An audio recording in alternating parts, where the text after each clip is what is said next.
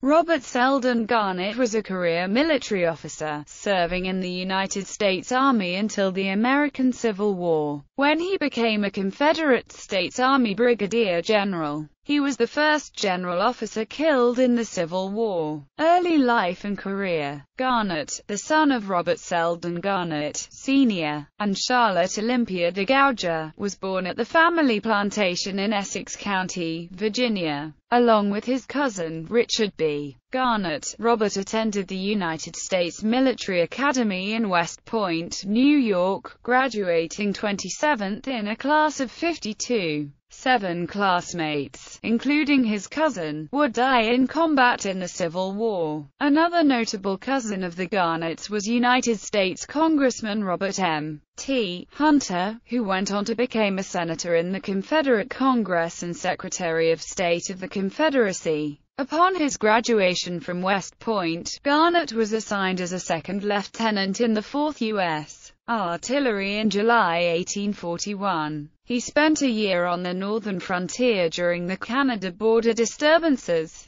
serving in Buffalo and Fort Ontario in New York before being assigned garrison duty at Fort Monroe in his native Virginia. In 1843, Garnett became an assistant tactics instructor at West Point before becoming an Army recruiter and then an aide-de-camp to General John E. Wool. Garnett served in the Mexican-American War under Zachary Taylor and received 2 brevets for distinguished service, one at the Battle of Monterey and the other for gallant and meritorious conduct in the Battle of Buena Vista. In 1848, Garnett transferred to the 7th U.S. Infantry and served in the Seminole Wars in Florida before heading to the Presidio of Monterey, California. After a brief stint on a review board in Washington, D.C., he served on the frontier in Texas, being promoted to captain. He returned to West Point, his commandant of cadets, before being transferred to garrison duty in Virginia, being named a captain in the 1st U.S. Cavalry. He once again served on the frontier. The much-traveled Garnett was promoted to Major of the 9th U.S. Infantry and went west to the Washington Territory,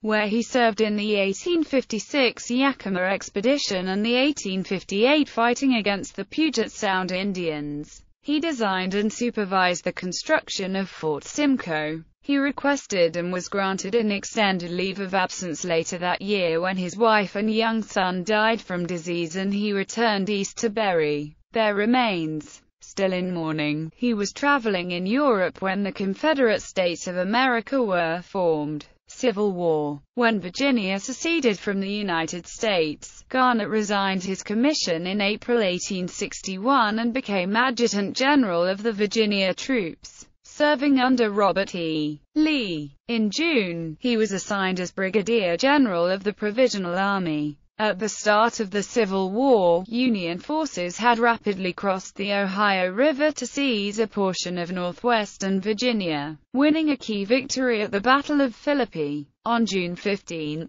Lee assigned Garnett to reorganize the Confederate forces in the area. He deployed his forces at strategic points along the Staunton-Parkersburg Turnpike, hoping to defend the vital supply route from the Federal troops. A series of small battles occurred, with the Confederates being forced to withdraw under pressure from Maj.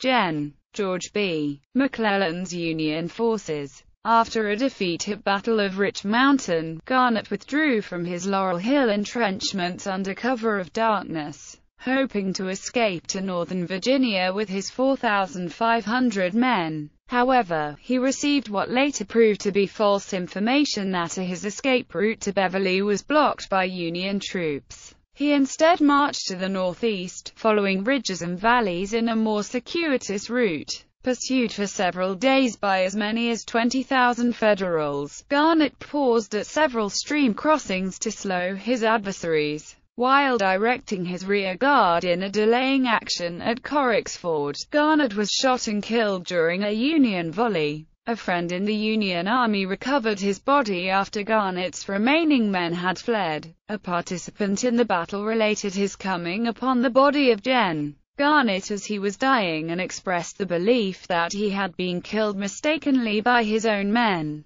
In memoriam. In recognition of Garnett's service during the Mexican-American War, a federal honor guard conveyed his body under a flag of truce to his relatives, who buried Garnett in Baltimore, Maryland. He was later reinterred next to his wife in Greenwood Cemetery in Brooklyn, New York, one of two Confederate generals buried there. His grave monument, which he had erected for his wife and child, does not have his name on it. One face mentions his wife, one face his son, and one face has the words, "To my wife and child." The fourth face is blank. In California, the General Robert S. Garnett Chapter 2570 of the United Daughters of the Confederacy was named in his memory and honor. They funded a monument to Garnett, who had designed California's state seal during his brief service at the Presidio in Monterey in 1849. There is a Sons of Confederate Veterans camp in West Virginia named Robert Garnett Camp 1470, named in his honor.